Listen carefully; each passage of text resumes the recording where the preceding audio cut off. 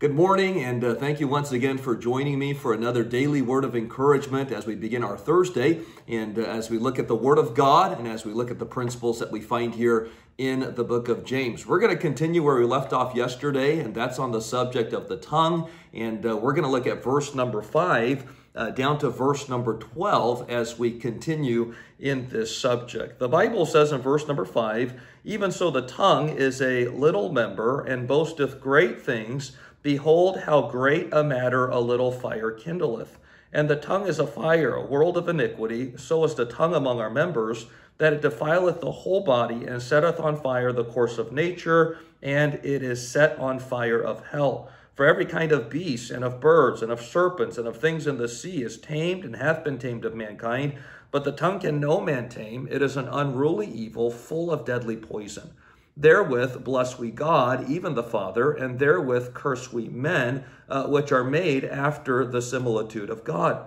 Out of the same mouth proceedeth blessing and cursing. My brethren, these things ought not so to be. Doth the fountain send forth at the same place sweet water and bitter? Can the fig tree, my brethren, bear olive berries, either a vine figs? So can no fountain both yield salt water and fresh."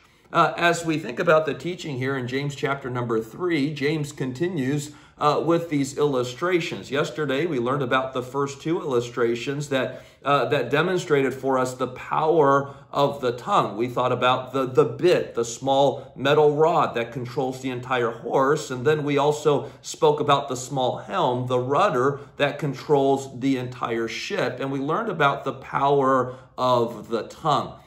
Here, as James continues, he dovetails off of that subject, the power of the tongue, and he teaches, first of all, concerning the harmfulness of the tongue, and he uses two illustrations. He speaks about the fire, and he speaks about poison, and then he continues into the hypocrisy of the tongue, and he uses the last two illustrations, which is the illustration of the fountain or the springs of water, and then also the illustration of trees. And so first of all, he teaches us concerning the harmfulness or the destruction of the tongue. And the primary illustration here is about fire. He begins here as we read in verse number 6, "And the tongue is a fire, a world of iniquity. So is the tongue among our members, that it defileth the whole body, and setteth on fire the course of nature, and it is set on fire of hell." And as we think about fire, we would understand that every fire begins with a small little spark.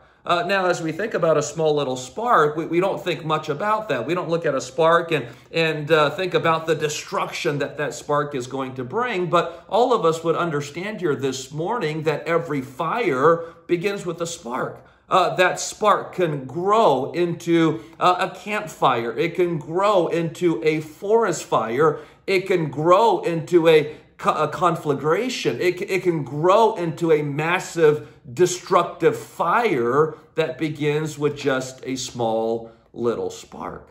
I think about the Great Chicago Fire of 1871. After a few days, once the fire had burned out, they said about 1/3 square miles of the city of Chicago was burned and destroyed. On top of that, it was about $200 million worth of property at that time, which would equal to about several billion dollars, $4 or $5 billion today. There was about 100,000 homes that were lost, and over 300 lives were lost and destroyed during that time. And as we think about the Great Chicago Fire, many people have said that it started in a barn, and it started with a cow that kicked over a lantern, and that's how this Chicago Fire began. Now, we don't know if that's true, and I don't think we'll ever know for certain exactly how it began, but we do know one thing for sure, and that is the Great Chicago Fire at some point began with just a small little spark.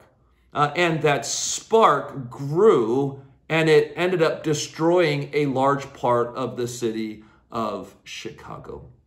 And likewise, we must understand here this morning the harmfulness of our words. We might think, well, it's just a few words in gossip.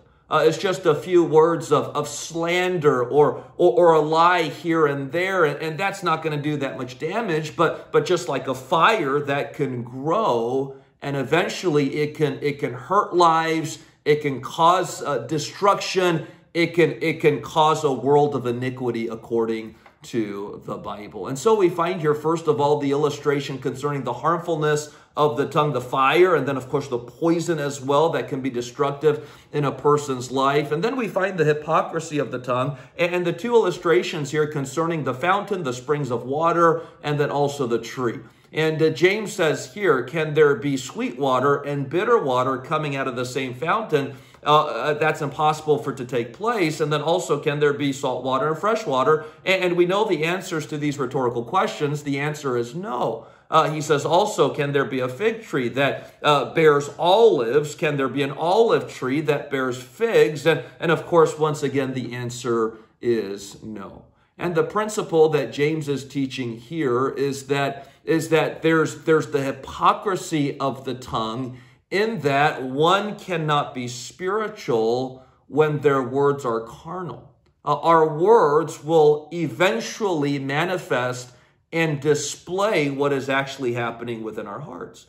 We find the New Testament principle that we read in the Bible, and it teaches us, from the abundance of the heart, the mouth speaketh. And so if there's an inconsistency in our words, if we're using words at one point to bless God and to say pious words and to use words to worship the Lord, but then we turn around and we use the same mouth and our same tongue to use words that are disparaging, and we speak curse words and we're gossiping about other people, God is saying that ought not to be so. That's not natural for there to be this duplicity when it comes to the tongue. If that's taking place, then the answer to that, or the reason behind that, is because there is a carnal heart. And therefore, the principle that James is teaching us here is, if our words are inconsistent, then the problem is the heart. If the fruits are rotten, then we must examine the root. And we must examine the heart. Are we being Spirit-filled? Are we being led by the Spirit of God? Or are we giving in to the influences of our flesh? And so there cannot be carnal words that are constantly coming out of our mouth, and then we are professing and proclaiming that we're spiritual on the inside. That cannot be. Carnality on the inside will bring forth carnal words. Spirituality on the inside, maturity, will bring forth spiritual words as well. Now, none of us are perfect, of course, and we'll make our mistakes from time to time. But generally speaking, if we're constantly having this duplicity, where we're blessing God one moment and then we're cursing men the other moment, then there's a problem with the heart. And I want to encourage you, as we conclude this devotion here this morning, that once again you would pray a prayer that we find in the book of Psalms, and we find it in Psalms chapter 19, verse number 14. It is a prayer of David, and I want to read that for you. The Bible says, "Let the words of my mouth and the meditation of my heart be acceptable in thy sight, O Lord, my strength and my Redeemer." And that ought to be our prayer every single day. Lord, let the words of my mouth be pure. Let it be words that edifies, that encourages, and brings glory and honor to my Savior, the Lord Jesus Christ. And let the meditation of my heart be pure. Let the meditation, the ruminations of my heart and my mind be according to the Word of God. Let me be inundated with the principles that we find in the Scriptures. Let me walk in the Spirit. And let the words that come out, that proceed out of my mouth, be words that bring glory and honor to my Savior. And so I pray this morning that would be your desire. I pray that would be your prayer every single day as we think about the words that we would use and how we would employ the instrument of the tongue that God has given us here this morning. I pray something was a challenge and an encouragement to you today. I pray you have a wonderful day in the Lord. God bless you.